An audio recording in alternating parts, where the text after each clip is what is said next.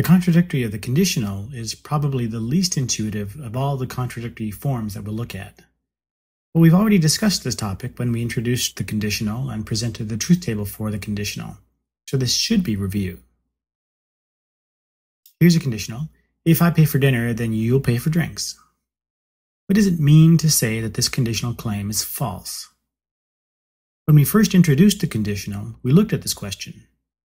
We determined that the only condition under which we would certainly agree that this claim is false is when the antecedent is true, but the consequent is false. This gives us the form for the contradictory. The most natural way to say it is, I pay for dinner, but you don't pay for drinks. I'm affirming the antecedent and denying the consequent. Recall from our discussion of the conjunction that but just means and that this is a conjunction, not a conditional. Let me repeat that. The contradictory of a conditional is not itself a conditional, it's a conjunction. Here's the general rule that makes this clear. The contradictory of a conditional is a conjunction that affirms the antecedent of the conditional but denies the consequent. Almost always, though, it's more natural to phrase the contradictory as A but not B, as in, I pay for dinner but you don't pay for drinks.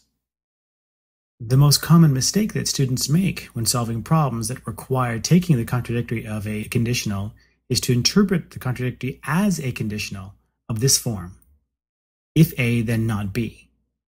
This is a tempting interpretation of the contradictory, but it just doesn't work. There are a couple of ways of seeing why this is so. One way uses truth tables. On the left is the truth table for the conditional.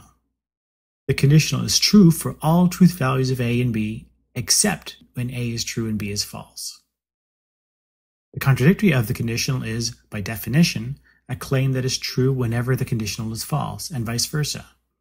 So the middle column has the opposite truth value of the conditional for the same values of A and B. This, we know, must be the truth table for the contradictory of the conditional. The question is, what operations on A and B will yield this truth table? That's the question represented by the question mark in between A and B. We can see right away that a truth table formed by simply negating the consequent won't do. Here's the truth table for the conditional where the only change is negating the consequent. As you can see, I've switched the truth values in the B column, and I've evaluated the truth value of the conditional in the middle column according to the rule that the conditional as a whole is true except when A is true and B is false. You can see that the truth values for this new conditional don't match up with the truth values for the contradictory of the conditional. They match for the cases where A is true, but not where A is false. From this alone, we can rule this out as a candidate for the contradictory. Whatever functions as the contradictory of the conditional has to be more restrictive in its truth value, so that it comes out false whenever A is false. Now let's look at the truth table for the conjunction with B negated. As you can see, this gives us exactly what we need. The truth tables match. What we've just done confirms our rule, that the contradictory of a conditional is a conjunction with the B term negated. Well, this is the end of part 3 of this video course. For the sake of having them all in one place, here are the formulas we introduced that give the contradictories for the basic compound claims of propositional logic.